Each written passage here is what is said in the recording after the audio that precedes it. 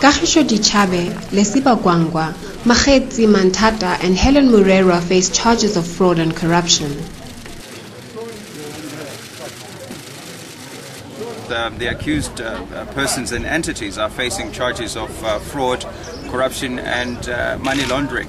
What it means simply is that they misrepresented themselves, that were paid for work that wasn't done at times, and that we will allege that kickbacks were paid, and that amounts to a charge of corruption, and that monies were channeled between different companies to mislead and misrepresent to show that these were genuine amounts or transaction, whereas in fact they were amounts that were gained through corruption.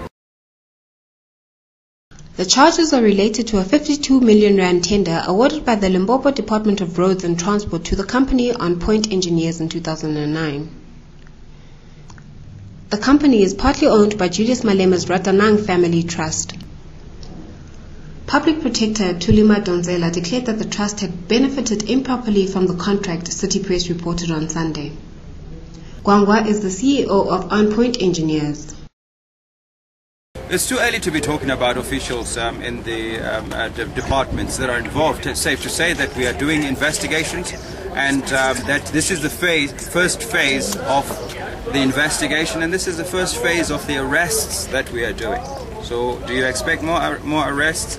Yes, other people will hear from us, and they'll hear from us soon.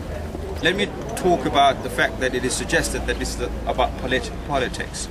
You see, politics is not our business. We don't engage in it, we don't play it. We are on the side of the law, that's our job, and that's what we do, full stop. We would not have brought these people to this court if we did not think that they have a case to answer, and if we did not think that we had a winnable case against them.